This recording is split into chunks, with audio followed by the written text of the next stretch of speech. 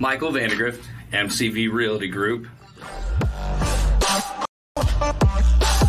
Just to help our team grow and help our clients so much better, in this,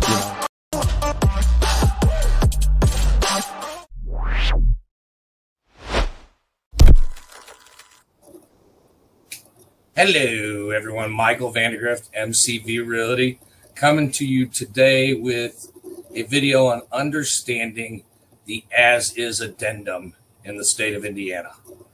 Okay, and this is as-is a commonly misunderstood term in real estate.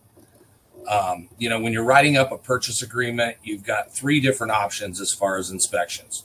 You can waive the inspection, which is the strongest. But for a lot of buyers, you don't want to do that. I typically only waive it with my investors. If we've both looked at the house, we know there's nothing to worry about, but like an example of, we looked at an investment property down in Huntington and the water wasn't on.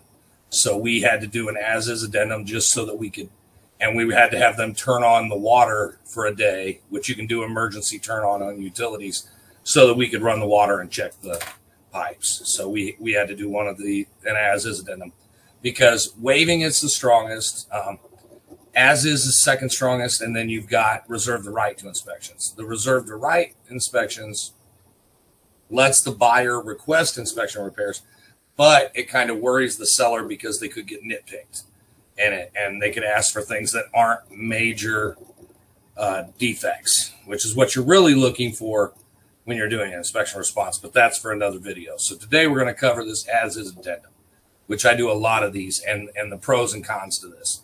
The major pro of the as-is addendum is that the buyer has the right to get out if something's found in inspections. So it pretty much goes through, this document supersedes anything else on the purchase agreement, and it remains in full effect. This is what this first thing's saying, is this addendum shall prevail. Okay. Now this could be amended later as well. I've done that, or you could rewrite the purchase agreement. Say we had one property where we found mold in the crawl space, and when you're in a contract, the buyer wants the house, the seller wants to sell the house, so you want to try to work it out. So what you can do is you can amend this purchase agreement to remove the as-is and then figure out how you're going to remediate the mold. Or you could just get out with this, which we'll get down to in the notice of termination later. So this is acknowledging, this second line is acknowledging that the home is being sold as is condition, free from any major defects, which, they're mechanical components, structures, foundation, roof, heating, plumbing, electrical, sewage, drainage, moisture conditions, air conditioning, which I'm shocked air conditioning is on here in the state of Indiana, because the air conditioning is not required. Heat is required in Indiana, like say Florida. Each state's different on what they do and how they do real estate. Like in Florida, air conditioning is required, but heat's not. But in Indiana, heat is, air conditioning is not. But you can get out for air conditioning not working. Hot water heater, because you need hot water to take showers. All the appliances are working. No presence of pests, which we normally see termites in our area and other wood-destroying pests, mold, and other organisms. And radon should be on here too. That's another big new thing. Then this third line goes over the condition of the property, zoning of the property, where it doesn't relieve the seller from the applicable legal obligations to disclose any and all other known material defects. Because if it's disclosed already on the residential sales disclosure, then you can't come back and get out of the agreement on this. You already signed that you knew that when you accepted the offer, and you're bound to that. So that's why it's important on the seller side to disclose anything you know on it to protect you, so the buyer doesn't have an out. And then it just talks about how you reserve the right. And, they talk about now they want it to be a licensed independent inspector, qualified independent contractor, not like your dad or uncle, checking out. They want somebody, a third party. That's the common language now we're seeing in inspection responses, is third party qualified professional. Then you could ask for extra time. I normally market on this. The time for these inspections is about 10 days right now. We do have a quicker market, so you want to get these back and done. 10 days is about normal. The market does change over time, so when I first started, it was 14 days. 20 years ago, it was probably 20, 30 days, you know. So, and this is where the, you know, the importance of it comes in, where if number 5 is the big hit, and this is the big con of as-is addendums.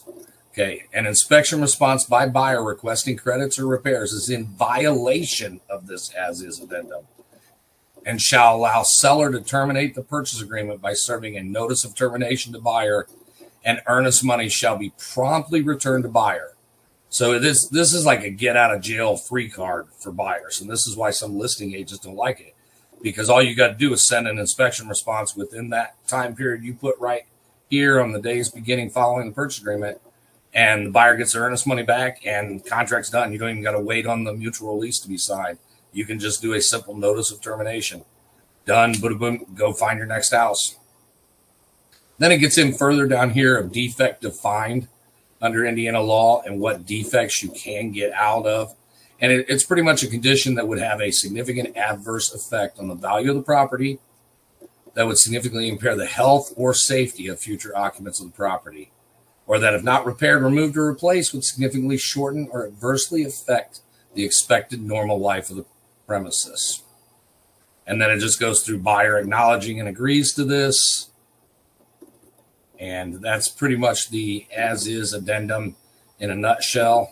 It does protect your buyer to get out, and it tells the seller that, hey, you're not going to ask for all kinds of dumb stuff, because when they do an inspection on a home, no matter how nice they're going to find stuff. Always. That's their job, is to find things. There's almost always, even on new homes, new build homes, brand new, inspected by the county, city, given certificate of occupancy, inspectors can still find things. So that's just something to keep in mind, and that's something I always advise on inspections.